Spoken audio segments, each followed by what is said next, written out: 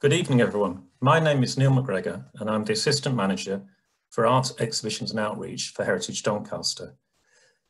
It's lovely to be able to talk to you this evening, and thanks to Art UK and Bloomberg Philanthropies for giving me this opportunity to share some of our fabulous collection with you.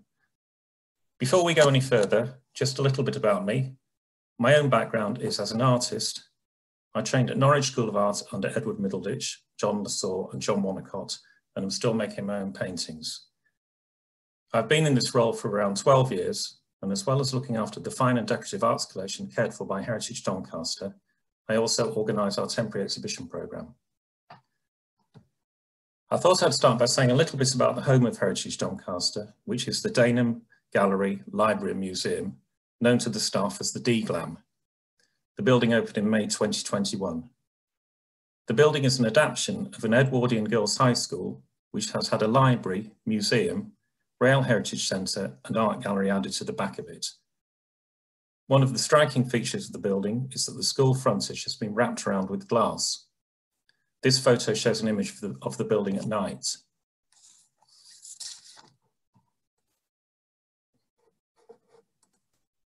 I'll just show a few photos of the inside of the building to give you a better sense of it.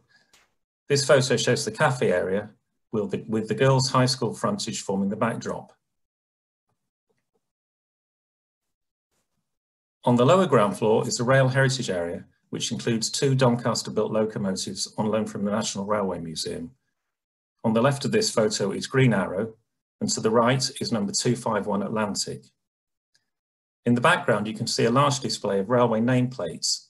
These are from a private collection that was built up by ex-pupils of Doncaster Grammar School.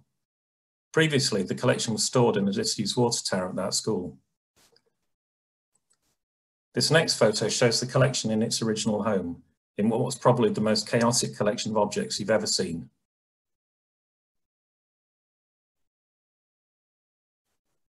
On the top floor of the D-Glam are the art galleries. This photo shows the main space in which we display our permanent collection. Off to the side, we have a smaller gallery, which is used for community-based exhibitions. We also have a temporary exhibition space, which for the first time in Doncaster gives us a gallery that meets government indemnity standards.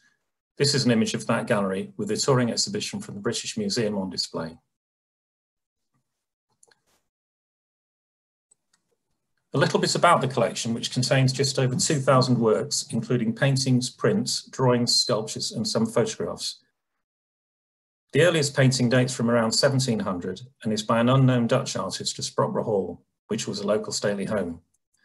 The most recent are prints and photographs by some of the YBAs, including Sarah Lucas and Simon Patterson. Particular strengths of the collection are works on paper from the 20th century, including by Henry Moore, Patrick Caulfield, Maggie Hamling and Dame Laura Knight. There is also a large group of works on paper by Sir Frank Brangwyn, many of which were donated by the artist.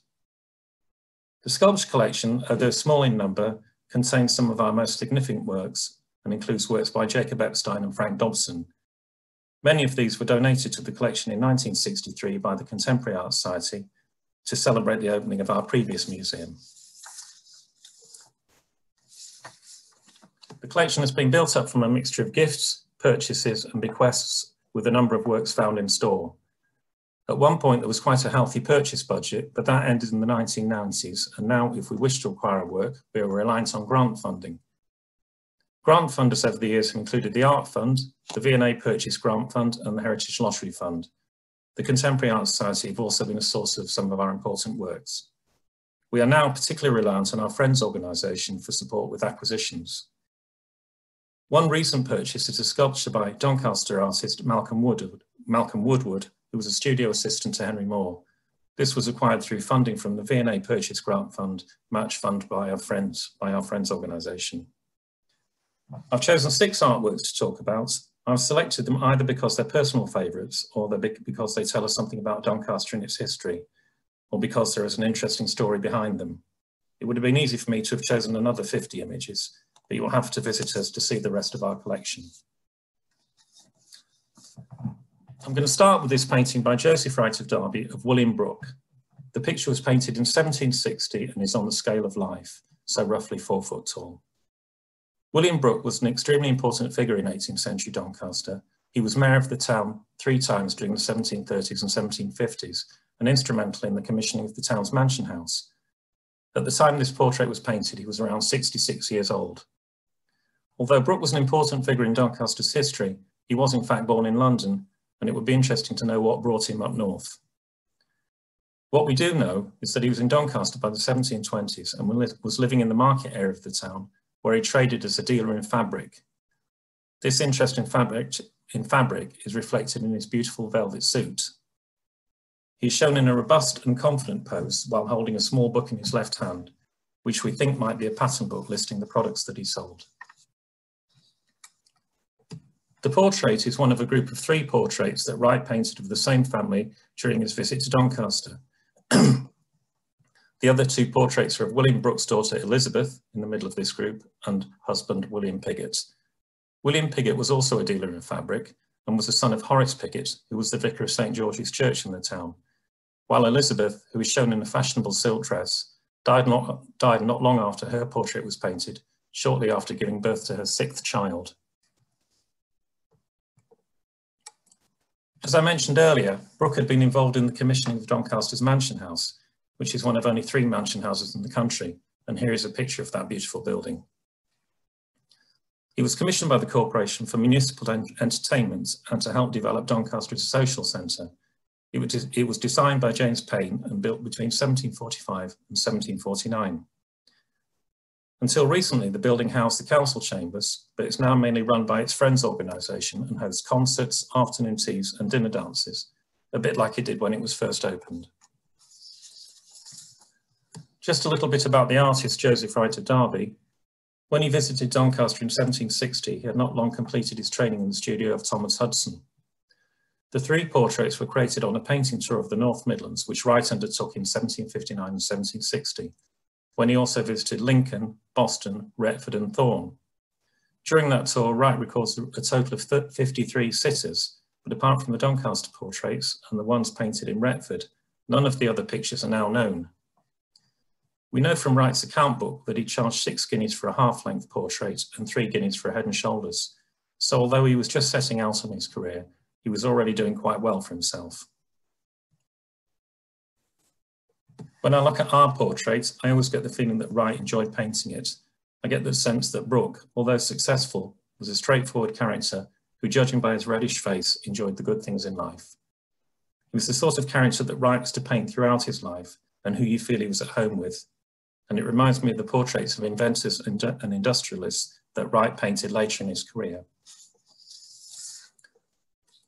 The portraits stayed as a group with the Piggott family until the 1980s, when they were sold at auction and separated. They were brought back together in the 1990s by the London dealer Mallet and offered for sale. The pictures were due to be sold abroad until Heritage Doncaster was able to block the export licence, allowing time to raise funds to bring the paintings home. There was a successful funding bid, including to the V&A Purchase Grant Fund, the Heritage Lottery Fund and the Art Fund. The Friends of Doncaster Museum also contributed. Finally, I'd like to mention the frames, which are original to the paintings. They are by John Dubourg, a Huguenot frame maker who was working in London during the middle of the 18th century.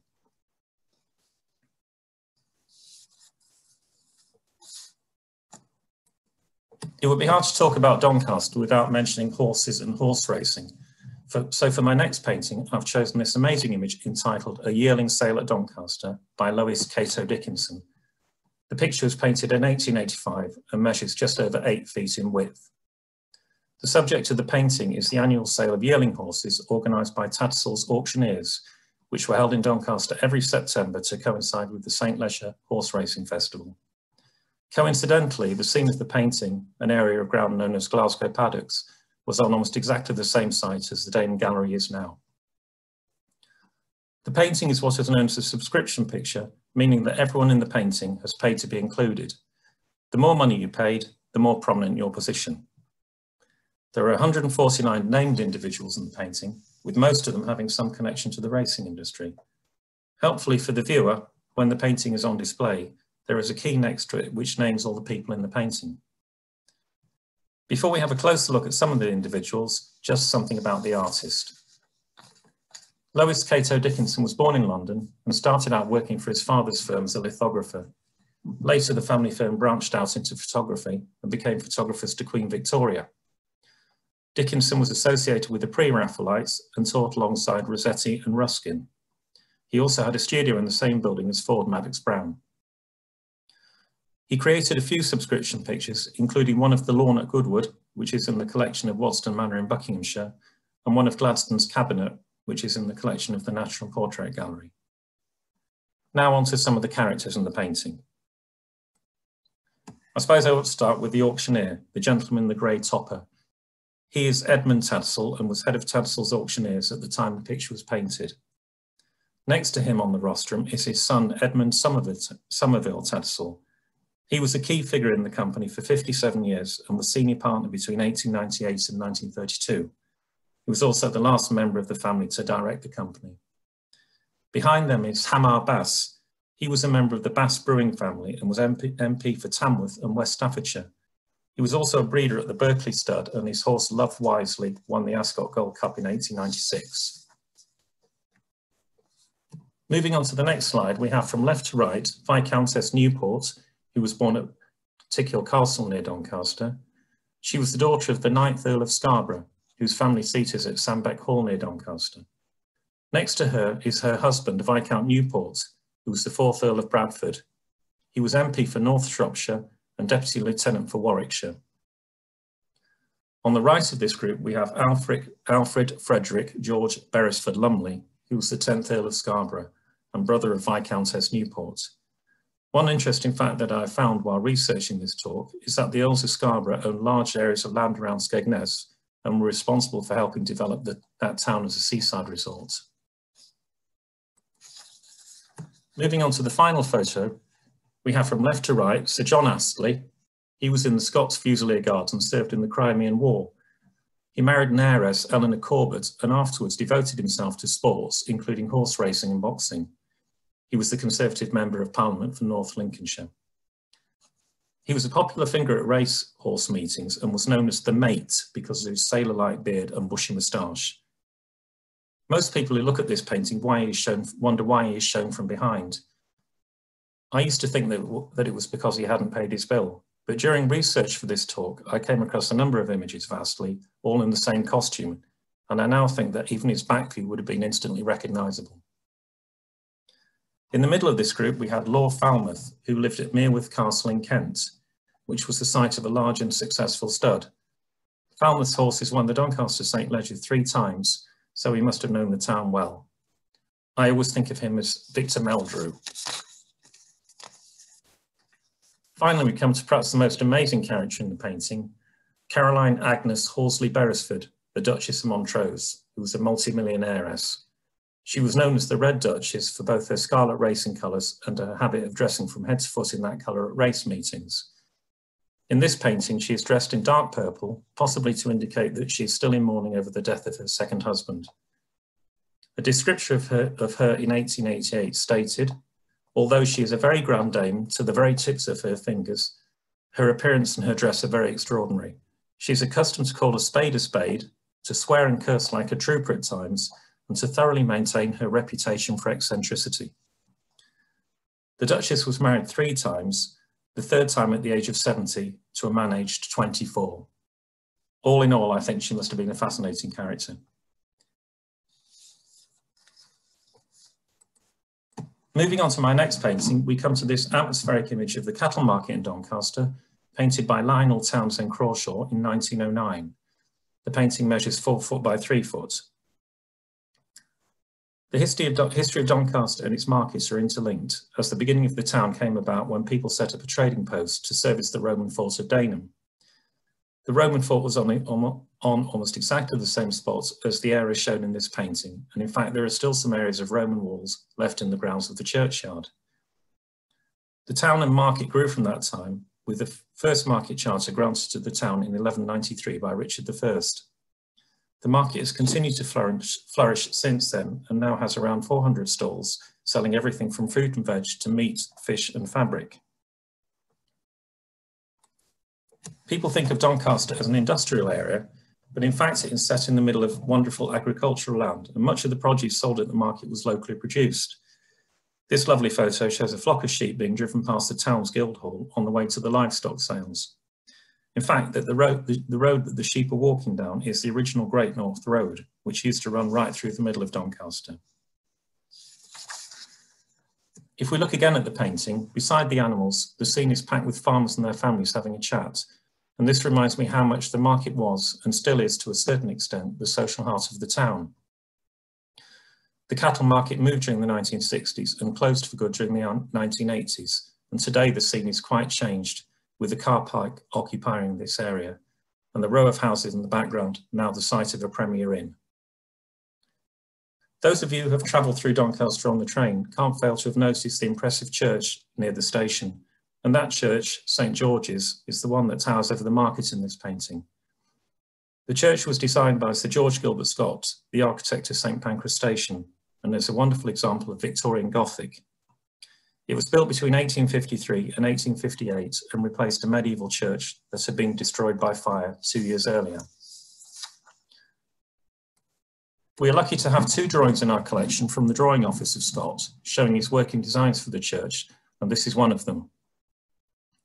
It's interesting to note that St George's was built at almost exactly the same time as the Palace of Westminster, and Doncaster obviously went for the best that was available, because the church has much in common with that famous London landmark. For example, the bells were cast by the Whitechapel Foundry, who also cast Big Ben, and the clock was made by Dent & Co of London, who made the clock on the face of the Palace of Westminster. There are lots of other fine features to the building, but it is worth mentioning the organ built by Schultz, which is one of the finest in the country. I'll leave the final word on the church to Son John Betchman, who described it as Victorian Gothic at its best.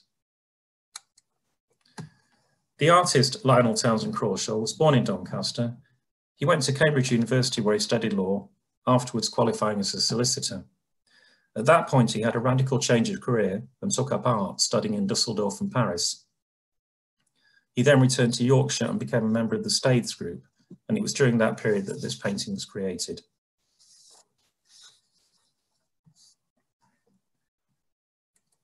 Moving on to my next painting, I've chosen this wonderful image entitled Giants Refreshed, Pacifics in the Doncaster Locomotive Works by Terence Cuneo. The picture measures 4 foot by 3 foot. Doncaster was one of the great railway towns of the 19th and 20th century, and this painting reflects the importance of the rail industry to the town. The painting was created in 1947 and shows the Crimpsall paint shop at the Locomotive Works in Doncaster, with 2 locos having their final coats of paint before being pressed back into service. It was created as a design for a poster to promote the services of LNER. In Cuneo's autobiography, he talks about his visit to Doncaster, saying, "I was led wide-eyed into a huge and clean locomotive paint shop. There before me towered the magnificent Gresley Pacific, her body gleaming in fresh blue livery, whilst beside her and slightly in front stood an equally elegant A1 in contrasting LNER green. God, what a picture it made." As I said earlier, the painting was commissioned in 1947 as a design for a railway poster to promote LNER services. The poster proved so popular that it was reissued the following year, by which time the railways companies had been nationalised.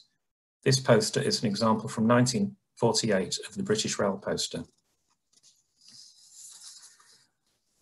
Rather pleasingly, there are also some surviving drawings by Cuneo made on his visit to Doncaster, and this is one of them. It is remarkably similar to the finished painting, apart from the position of the cat, who was apparently called Smudge. I thought it'd be nice to say just a little about the Doncaster Locomotive Works, which were always known locally as the plant. The works came to Doncaster in the early 1850s after relocating from Boston in Lincolnshire. The early site occupied around 11 acres, but by its height at the beginning of the 20th century, the site covered 200 acres, had 60 miles of sidings and employed around 4,500 people. In terms of locomotive building, the early years of the 20th century were its peak, when under the direction of Sir Nigel Gresley, world-famous locos like Flying Scotsman, Mallard and Cock of the North were built at Doncaster. As well as building locomotives, the plant work also overhauled locos, and it's been estimated that over 40,000 steam locos were overhauled and repaired at the plant. Nowadays, the size of the works is greatly reduced, but the overhaul of locomotives and rolling stock still takes place, including of London Underground trains. After it was created, the painting belonged to Sir Ronald Matthews, who was the chairman of LNER. It descended through his family to his granddaughter, who put it up for sale at Burlington Paintings in London. The painting was seen there by a member of the museum staff who asked the gallery owner if he had told Heritage Doncaster that the painting was for sale, to which he replied, no, because provincial museums never have any money. At that point, Heritage Doncaster contacted the dealer and it was agreed to take the painting off sale to allow us time to acquire it. Happily, we were able to do that with grants from the Heritage Lottery Fund, the Art Fund and the Friends of Doncaster Museum again. Looking at the painting, I've always felt in some way that it's a painting of details, and I just wanted to show some of them. This lovely section in the foreground shows the sight form and hand painting fire extinguishers. I love the way Cuneo paints the tools of his trade, and you can really feel the paint dripping down the sides of the cans.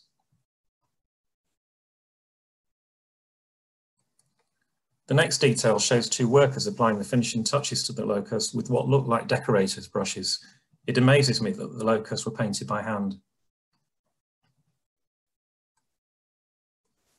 Finally, having helped to install some of the heavy nameplates on the wall in the Danem Gallery, the complete lack of health and safety in this detail always makes me smile.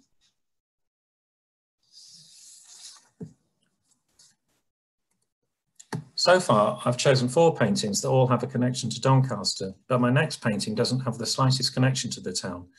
I've chosen it because it's one of my favourites and because it brings together the life of 2 fascinating characters. The picture is a portrait of dancer choreographer Rupert Doone, painted by Nina Hamlet in 1922.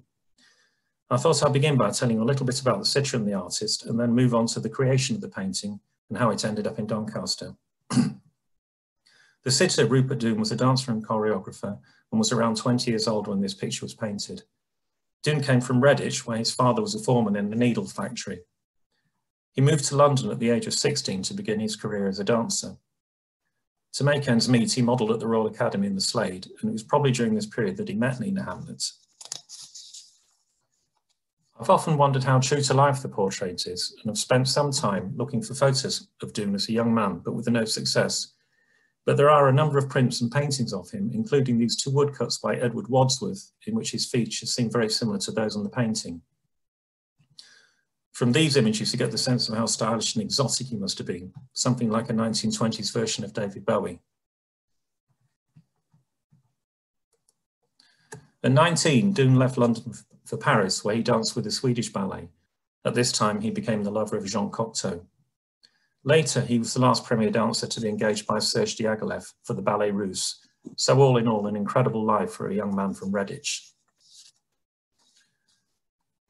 As I said earlier, this painting brings together 2 remarkable individuals. We've already heard about Rupert Doone, but Nina Hamlet was just as extraordinary. This image shows Nina in a portrait from 1917 by Roger Fry. The painting hangs in the Courtauld Gallery. Hamlet was born in 1890 in Tenby, South Wales, and studied at art school in London, where tutors included George Clausen and Sir Frank Brangwyn. While in London, she met many of the leading artistic figures of the day, including Walter Sickert, Roger Fry and Ezra Pound. She also knew the occultist and magician Aleister Crowley. In 1914, she went to Paris to continue her studies. On her first night there, or so the legend goes, she went to the Café La Rotonde, where the man at the next table introduced himself as Modigliani, painter and Jew. Her knowledge of Modigliani and his work is reflected in the slightly elongated features in the portrait of Doone. In addition to Modigliani, she also came to know Picasso, Serge Diaghilev and Jean Cocteau. One of the nice things about this picture is that we know exactly where it was painted and where Hamlet was living at the time. If we look at the back of the painting, it has this label in Hamlet's own hand. From it, we can tell that she was living at 8 Rue de la Grande Chaumière, which was next door to the Academy Colarossi, where the picture was painted. In her autobiography, Laughing Torso, Hamlet talks about the creation of the painting. She says, "One day, Rupert Doone, the ballet dancer, came to Paris. He was just then beginning to dance. He was very poor and had posed for Cedric Morris and Dobson. He had a very fine head. He sat for the academies to make little money. I wanted to paint him. I did some drawings in the studio for which I paid him a little, but I could not afford to give him longer sittings. I introduced him to the professor of the Colla Rossi, and he gave him a month sitting in the portrait class. The portrait class had not got a cours libre, and one had to have criticisms from the professor. This amused me, as I had not been taught art in an art class for years. I started a small head, which went very well. On Friday, the professor arrived. I've forgotten his name, but he was a well-known exhibitor at the spring exhibition. He was a sweet little man with a grey beard, and he stared at me a lot and gave me a very good and true criticism. I took his advice, and it turned into, I think, one of my best portraits. It was bought in London in 1926 by Mr. Edward Marsh, and is now in his collection. After Marsh's death, his collection passed to the Contemporary Art Society, and they donated this picture to Heritage Doncaster in 1963 to help us celebrate the opening of our previous museum.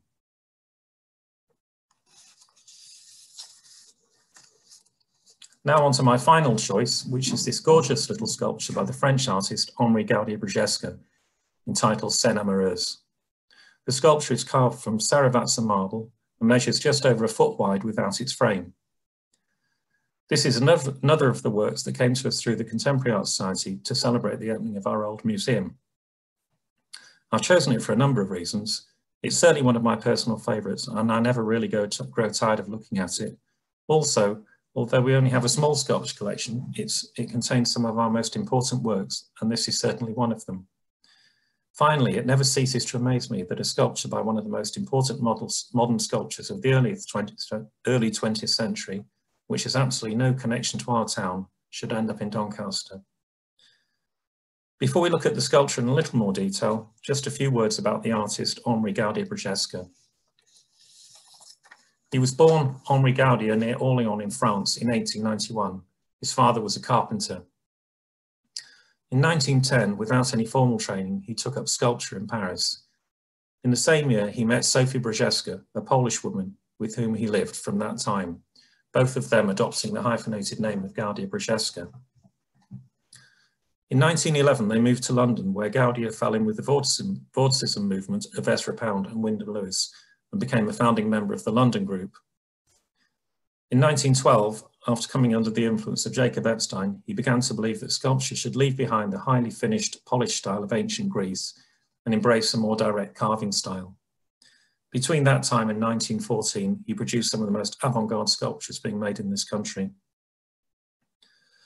At the start of the First World War, Gaudier enlisted with the French army, where he appears to have fought with little regard for his own safety.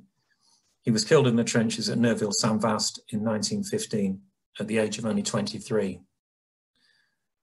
When I think of Gaudier, in my mind, he is similar to Van Gogh. He was very much an outsider who had an overwhelming drive to produce art and whose life ended much too soon. So let's go back and have another look at the sculpture in a little more detail. As I said, the sculpture is a low relief and is carved from Saravatsa marble, which comes from the west of Tuscany, not too far from the more famous Carrara marble quarries. Gaudier never had much money, and many of his sculptures were carved from leftover pieces of marble given to him by other sculptors.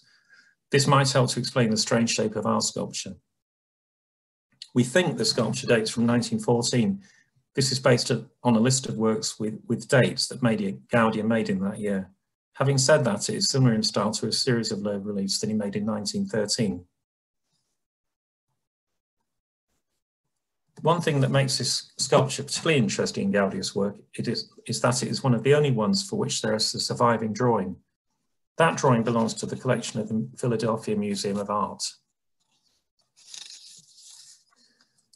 I thought it might be nice to see the drawing and the sculpture side by side so we can compare them. In the sculpture, Gaudier brings the two figures much closer together and really emphasises the strength of the woman's right arm and hand as they take the weight of her body. It might sound like a strange thing to say, but to my mind at least, there is more of a sense of anatomy and volume in the drawing than there is in the sculpture. It also seems to me that in the sculpture, the male figure loses some of his sense of menace. It's interesting to mention at this point that the sculpture has had a number of titles during its history. In Gaudier's original list, it was called Scène d'Amour, but in the valuations of his estate after it was died, it was called Adam and Eve, Later it was known as Nude Man and Woman. Before I finish, just a little bit about the history of the sculpture. At the end of the First World War, a memorial exhibition of Gaudi's works was held at the Leicester Galleries in London. The exhibition contained over 100 works, and the catalogue had an introduction by Ezra Pound. This work was purchased from that exhibition by Frank Stoop, who was a Dutch stockbroker and art collector living in London. The sculpture stayed with Stoop until his death in 1933, at which time it passed to the Contemporary Art Society. At that point, the sculpture disappeared from view and didn't reappear until it was donated to Heritage Doncaster in 1963. So that brings an end to my talk. Hope you've all enjoyed listening. Thanks for your questions as well. And it would really be lovely to see some of you in Doncaster at some time. We're open 6 days a week in our new building, including on late night on a Thursday, well, till 7 o'clock anyway.